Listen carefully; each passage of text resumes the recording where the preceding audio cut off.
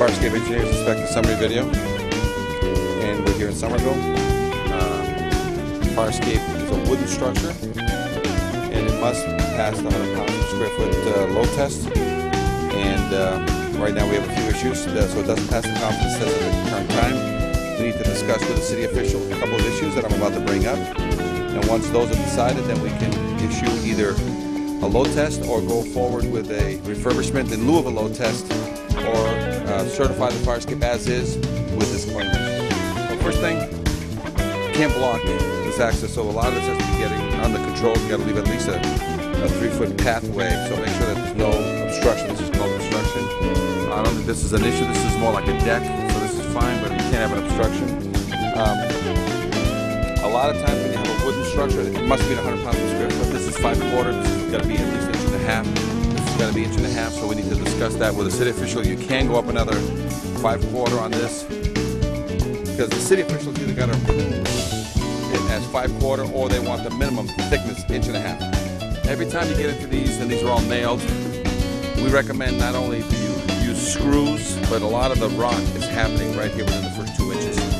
So we recommend screws, and we recommend sealing this all up. If you want to get some more life out of this wood, you got to seal this up with silicone so that it doesn't keep rotting the ends. And you should stain this, because otherwise this thing is only going to do another 5, no more than 10 years, and then you have to replace the whole thing. And you've already started replacing some of the pieces. But as soon as you cut wood like you do here, this is where the water gets in. It's through here, because this is not sealed. So whenever you can, seal joints so that it'll prevent freeze and thaw. Okay, going down.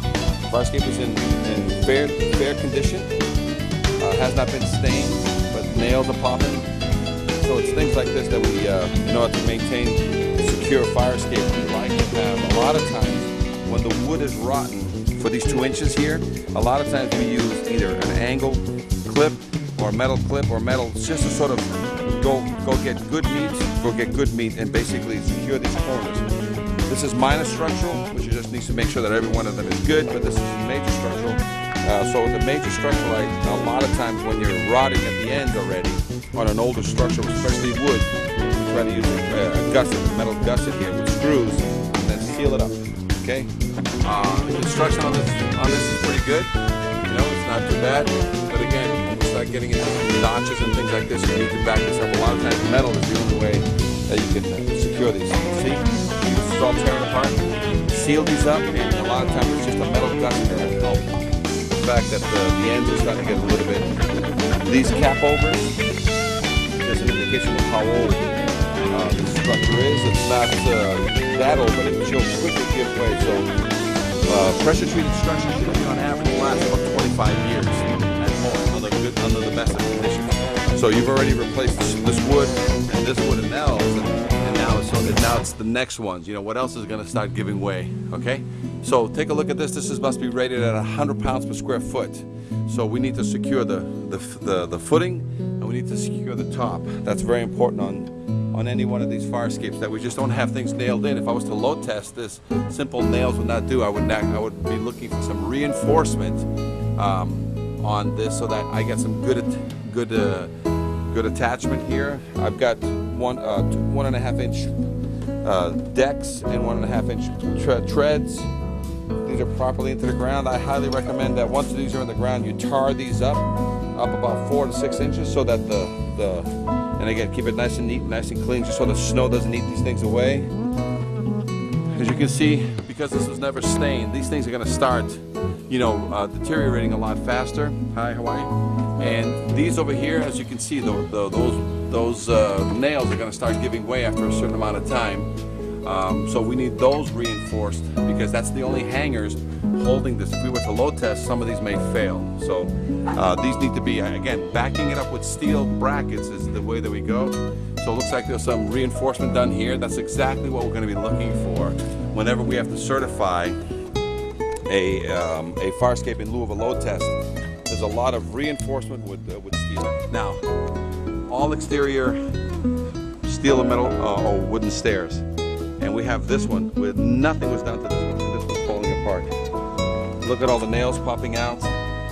See nails lifting, bad wood.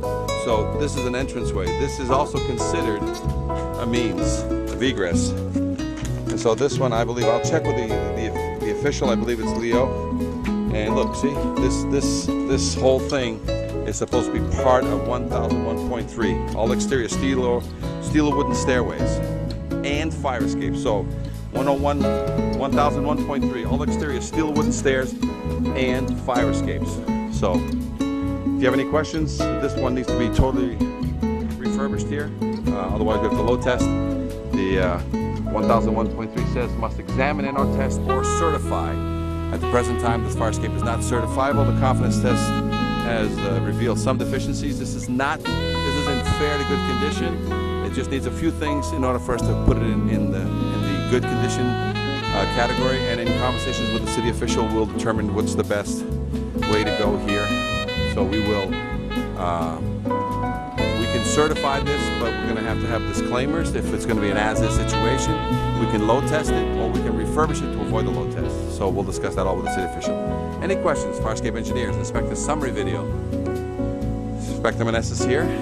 866-649-0333.